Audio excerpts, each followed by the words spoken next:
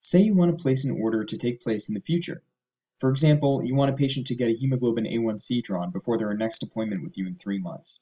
You can order this now by placing a future order. The benefit of doing this, as opposed to just ordering it as a regular order starting now, is that if a different physician sends the patient to the lab for unrelated blood work, the lab will see any active orders and just draw all of them at that time. Writing future orders is one way to prevent the lab you want drawn in 3 months from being drawn the next time the patient happens to go to the lab. Speaking of ordering labs, if your clinic is at West Rocks, chances are you've been using this menu to order labs.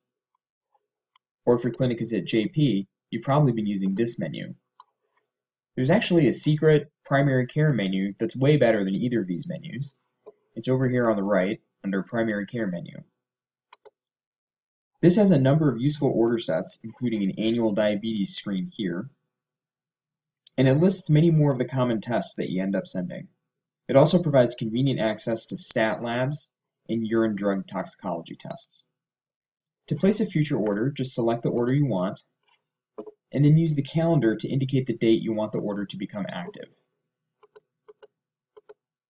Let's say a week before 3 months from now.